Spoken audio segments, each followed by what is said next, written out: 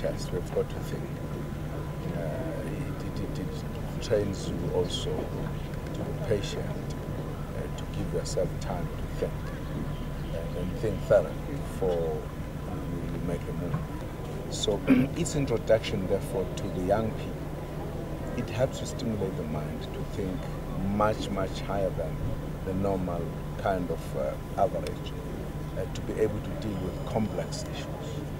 The reports, for an example, here is that ever since this was started, the pass rate at schools that have been involved improved, particularly on science subjects like mathematics, etc., which proves the thing.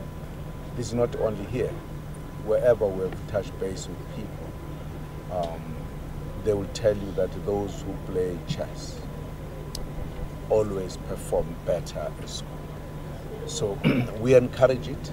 We thought that it was important to introduce it in the rural areas, because generally it is in the urban areas, so that it could therefore pick up the level of performance of the kids in the area. I think it has done so.